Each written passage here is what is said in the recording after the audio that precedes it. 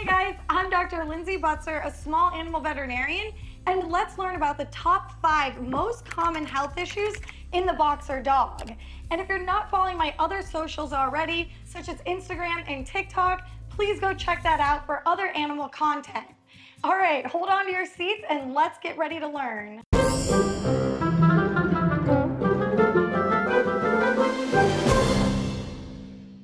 First off, I want to thank this video's sponsor, who is PetMeds, and I'm going to leave a link in my description below so you guys can go check out their website and shop online for your pets. Number 1, deafness in white boxers. So before you purchase your adorable, cute white boxer, just know that 20% of them may be deaf. This is due to the lack of pigment in the skin cells of the inner ear canal and consequently the loss of sensory hair cells. A white boxer can have both fawn parents if they have white markings on the face, legs, and chest. The more white your boxer has, the higher the chance of them being deaf. You can test your white boxer puppy at a veterinary neurologist who has a Bayer or a brainstem auditory evoked response test when they are older than 8 weeks old for accurate results. This test will let you know if they have hearing in both ears, one ear, or are completely deaf. Deaf puppies can still have a normal and happy life. However, they do require more training and some precautions around them since they can't hear. Number 2 is Boxer Cardiomyopathy, or Arrhythmogenic right ventricular cardiomyopathy, ARVC, and that is a mouthful. Let's talk about it. Boxer cardiomyopathy is a genetic disease found in about 40% of the boxer population and happens to them around 5 to 7 years old. Of course, it can happen earlier, so it's always good to have your boxer checked by your vet.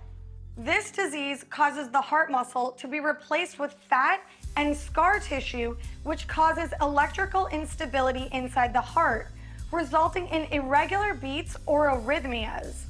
This is very hard to detect on a physical exam at the vet because these beats can become irregular at random times of the day and then be normal the rest of the day. The dangerous arrhythmia that comes with Boxer cardiomyopathy is called VPCs, or ventricular premature complexes, which are early abnormal heartbeats. When multiple beats like this happen in a row, the boxer dog develops symptoms of weakness and collapse that the owner can clearly witness, and they can even have a sudden or deadly heart attack when this happens. Most boxers will have collapse episodes, and the owner will go to their vet and can do follow-up visits with a veterinary cardiologist to manage these patients. A really cool and common diagnostic tool that cardiologists use on boxers is called a Holter monitor. This is a 24-hour ECG worn at home to evaluate the heart and rhythm during a normal day. Prognosis for boxers with ARVC can live a normal life with a veterinary cardiologist's help. NC State does have a DNA test that can check if your boxer carries the genes responsible for this disease, but your dog may not even get VPCs if they have it. Number 3, degenerative myelopathy, which is similar to Lou Gehr's disease or ALS in humans, which causes progressive hind end weakness all the way to paralysis in dogs due to degeneration of the myelin sheath surrounding neurons. This disease happens in the dogs around 6 to 9 years old, and unfortunately, there is no treatment for it. Thankfully, there is a genetic test to see if your boxer is a carrier of DM. And if they are a carrier, they won't develop the disease, but these dogs shouldn't be bred. Treatment for boxer dogs with DM includes pain medication, sling walks, and wheelchairs if they're starting to have paralysis in the hind end. Most of these dogs are humanely euthanized within 1 to 3 years of developing the disease. Number 4 is mast cell skin tumors and internal tumors in boxer dogs.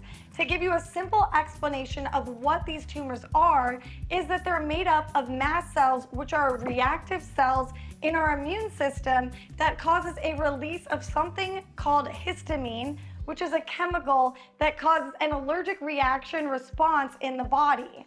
So when histamine is released, it causes heat and itchiness on the dog's skin, or in humans, for example, if your arm is wrapped around with poison ivy or you touch poison ivy and you become red and inflamed and swollen, those are your mast cells releasing histamine, causing that allergic response. Mast cell tumors are found in the Boxer dog more than any other breed that exists. These tumors are most commonly seen on the skin, where they'll look like lumps that are hard or they can be a little soft. A classic thing about the mast cell tumors is that they get bigger and smaller in size depending how angry they are, because these tumors are made up of those reactive histamine chemicals that cause the skin to get inflamed and red, and if they're angry, they'll be a little bit bigger one day to the next. Mast cell tumors can be either benign or malignant. However, benign mast cell tumors can flare up and become malignant. So any Boxer owner who notices a lump on their dog's skin should get it removed ASAP to prevent any issues. Your veterinarian will send the tumor out for analysis to see its grade, which ranges from 1, low potential, to 3, a high potential to metastasize. You can expect a Boxer dog to have a mast cell tumor around 5 to 8 years old. But be on the lookout even when you get your puppy, because any age Boxer can get a mast cell tumor. Treatment involves surgical removal with good margins, followed by radiation or chemotherapy if needed. This mainly depends on the grade of the mast cell tumor and where it's located. In regards to location, prognosis is best for those on the limbs. It is poor for those found on the genitals, muzzle, mouth, and nail bed areas of the paws. It is very poor for those found in internal organs or in the bone marrow. In regards to the grade, for grades 1 to 2 that were fully removed, the success rate of no recurrence within 3 years is 90 to 95%. Last but not least, guys, number 5, hypothyroidism in Boxer dogs. So a study at Michigan State found that Boxer dogs are in the top 5 most common dog breeds to have hypothyroidism. So this is an autoimmune disease that causes low thyroid levels. It is a hormone imbalance disease in these Boxer dogs.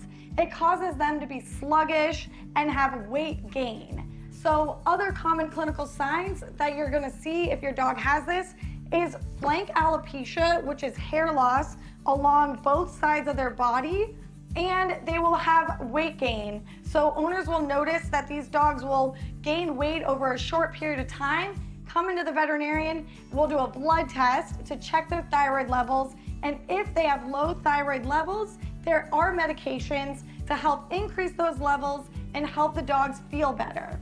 So dogs with hypothyroidism can live a normal lifespan, and they normally get this disease around 6 to 9 years old. I got them both up here to say goodbye and thank you for learning about the Boxer dog breed. You guys learned so many health issues just now. You're probably way smarter, and these guys want to jump off the table. I'm gonna let them do that. But please remember to subscribe to my channel, hit that like button, and I hope to see you guys back here for more veterinary videos. You got good job. Good job.